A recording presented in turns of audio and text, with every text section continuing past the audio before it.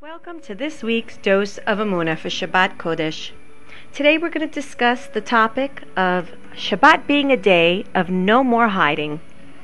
Shabbat, we really do get to have a taste of, even just so slightly, of what it is to be in the world to come.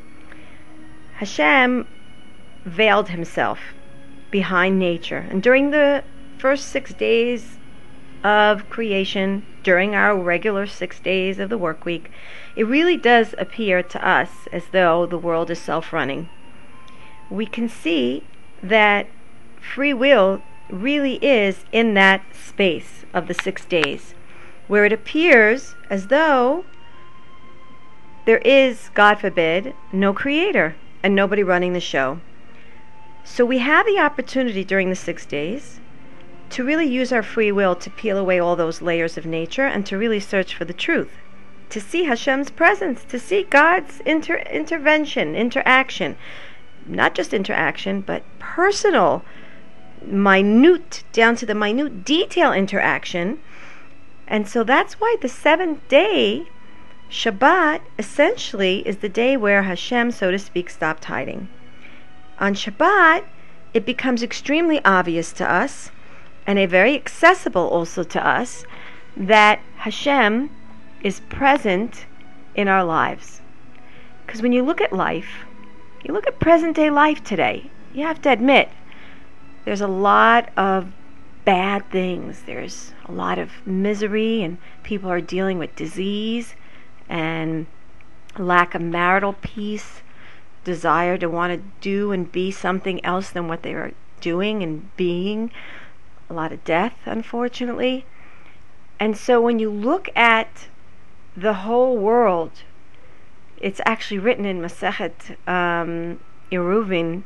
The Gemara says that there's a vision in the Gemara where it says that it would actually have been better for man to not even have been born than to have been born because of all the difficulties that we experience in life. So, you know, when you look at life as itself and you look at all the hiddenness and all the difficulties throughout the whole week, it's really hard when you're involved in that emotional turmoil of seeing what goes on around you and within. It's very hard to be thankful. It's very hard to be appreciative. It's very hard to be happy. But on Shabbat, we get to stop. We pull ourselves out of the picture. We pull ourselves out of the difficulties, and we're supposed to view life as though we're crossing through to a better, happier future life where no evil will be, where evil will dissipate and disappear, and all of the wickedness that we experience, people's flawed characters and actions that people take, thievery and all the distortions and negativity that we experience, all that, if we see us as crossing through a crossing path to get to a place, a world of peace, of comfort, of happiness, when you look at it like that way, and that you can only look at when you're on the day of Shabbat, more so it becomes that much more apparent, then you can bask in happiness and be consoled and comforted to know that what Hashem is doing is good for us, and will eventually show itself as we get to the other side, so to speak. So we'll be able to see things in a more of a positive light, and that in itself enables us to surrender to Hashem and to bring us to a point where we're able to see things from that perspective once a week.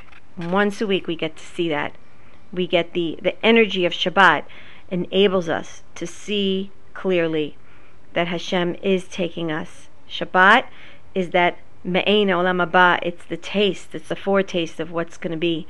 And so it's so full of joy, and I'm not involved with the evil doings, so to speak, or negative experiences of the world. So, wow. Okay, so this is the crossover. This is where we're going. It really is a day where you're able to see things clearly. Be'ezrat Hashem, let's remember that and enjoy Shabbat in its most revealed, purest, beautiful, happy, and good and pure-filled way. Have a great Shabbat.